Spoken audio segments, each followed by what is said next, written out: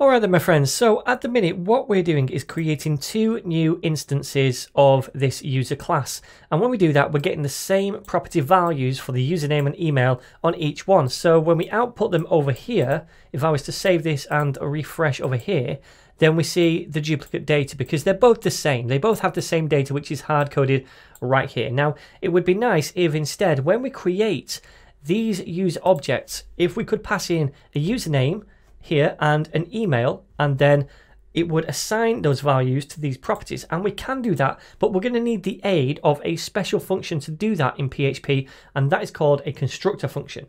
So we define that inside our user class.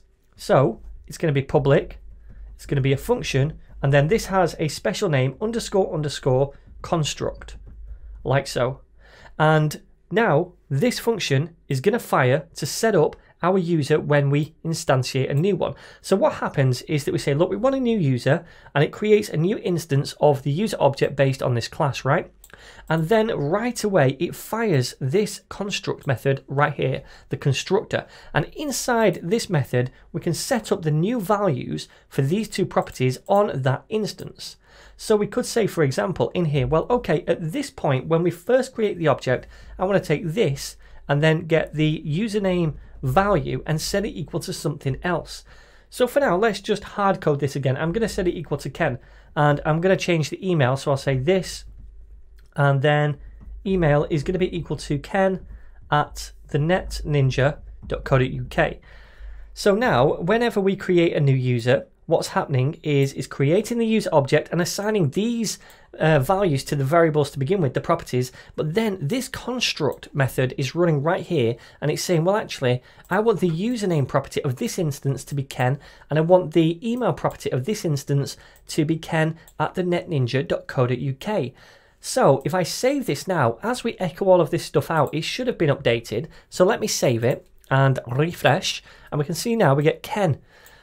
Now this isn't really any better because we're still getting all of the same data, because now instead of all of the data being hard-coded here and we get that data, instead now it's hard-coded here. So instead I'd like to pass in the data as arguments into this thing right here and then accept them into this construct, and we can do that.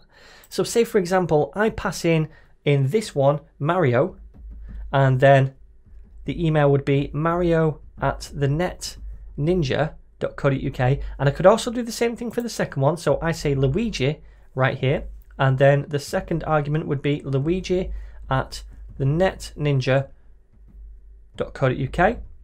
So now we're passing in two arguments into this thing right here where we create a new instance, and those arguments can get accepted into this construct method. So we can call these parameters whatever we want inside here.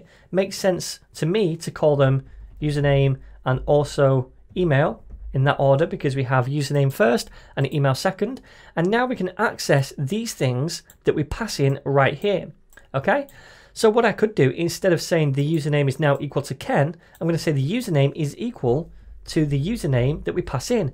And we don't have to call this username, it doesn't have to equal whatever this is. This could be called like U or A if you want it to. I like to keep it the same name just to keep things consistent, and I know what is meant to be what. So we'll also set the email property equal to the email parameter that we take in right here. And now whenever we create a new user, they're going to have unique values because we pass them into the construct function, and then inside that we're assigning these property values to the parameters we take in. Does that make sense? Okay, so let's try this and refresh over here. Now we should get Mario and Luigi. Awesome, we do. So now we're doing this, now we're passing in this data right here. We no longer need to hard code the data here, so we can just delete that there and delete that over here. And we're still defining these properties because we still want every user to have a username property and an email property, but we're not hard coding the values of those properties yet. We're only assigning those properties values inside the construct method, which runs right after the user instance is created.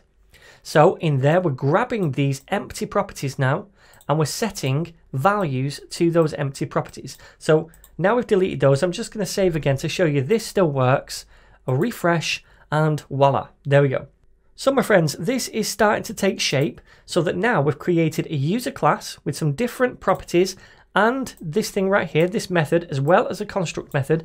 So now we can create completely unique user objects very easily using that class.